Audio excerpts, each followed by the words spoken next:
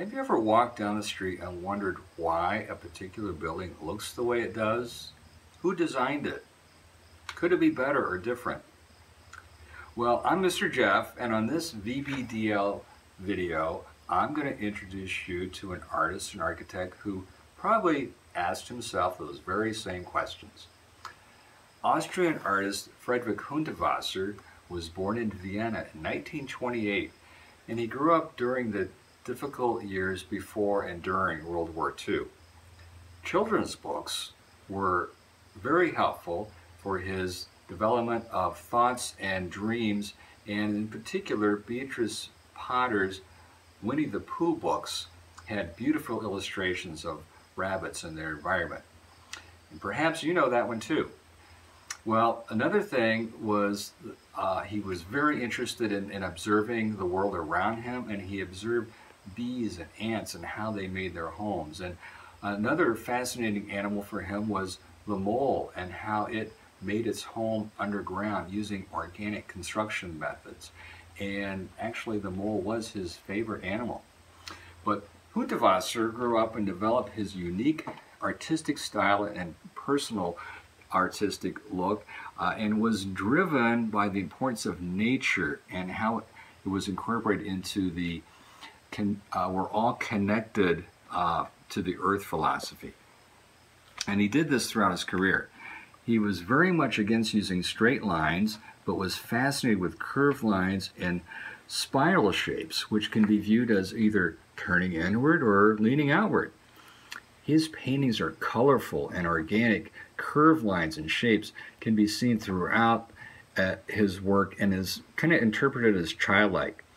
Many paintings have imagery throughout his career that were models for fascinating looking buildings and structures.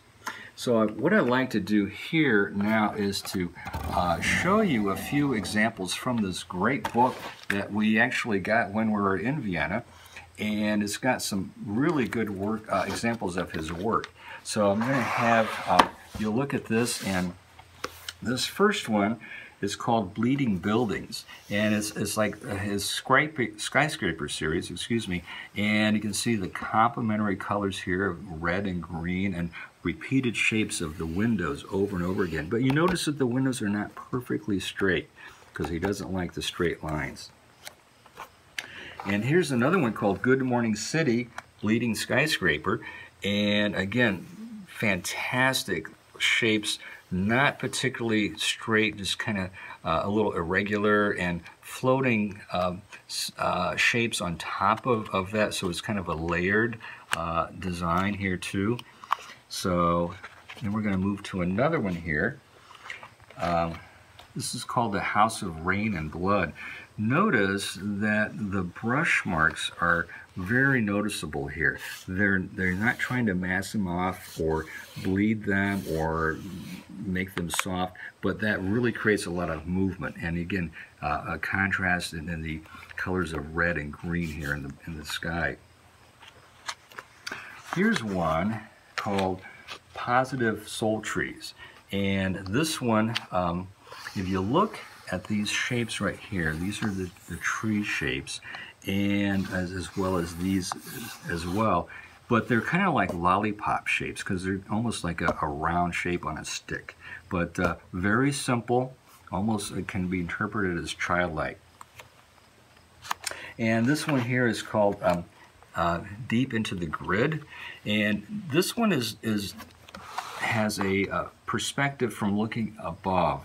So you're looking down from the sky onto the earth, and it has sort of a grid system, but notice really bright colors, and again that movement with the line. So again here Hundertwasser has well established his unique artistic vision. So we're moving from paintings into architecture. And in this one, these are some surrounds around windows, apartment windows and in buildings. And one of the things that becomes important to him is the use of mosaics. And so this one in particular, you can notice the very fine mosaic work that surrounds that typical window. Okay, so we have a conventional straight line, which is already existing, but he's trying to make it more organic. Okay, another thing that he's done is redesigning existing buildings. And so I'm going to show you a few examples here. This is one, it's the Church of St. Barbara, and notice it's rather plain looking. The colors are kind of drab. There's not a lot of really things to grab your attention to. And he was commissioned to do this redesign. So here's a picture of him creating a model for this redesign, and here is another example of that. I'm going to flip through a few more of the pictures of the work in progress. Notice this large gold dome that he's designed for the top. And then here's the final result. And beautiful color, very intricate mosaic work. Even the roof has got designs on it as well. So he's really added much color and lively organic shapes to it. Another one is a service building, and this is a restaurant on a motorway. It's kind of like a rest stop. And so here's the black and white photograph of how it was before. Then his proposal and his drawing of how he's going to change that. Here's a model that he's created. Notice the organic roof, the grass and trees on top of the building. And then the final result. So here's the motorway restaurant. This is in Austria, and extreme colorful. And just imagine how much of a pleasure it would be to stop at that place when you're traveling. It'd be fantastic. The last one I want to show you is also in Vienna, Austria. This is an apartment building. Here's the before picture. This is the Kunsthaus in Vienna, and we happen to actually be there and have a view of this building. It was fantastic to be able to see it in person. Here is the model of how he's going to be transforming it. Notice the various, almost like a checkerboard, but very irregular kind of checkerboard design to it. And then here it is, and it's as it actually turned out. So the mosaic, again, used on the surface design of this one. And the inside is just as fascinating as the outside. Even the flooring has a wave to it. It's not a straight floor at all. So it's a little tricky to be walking on that.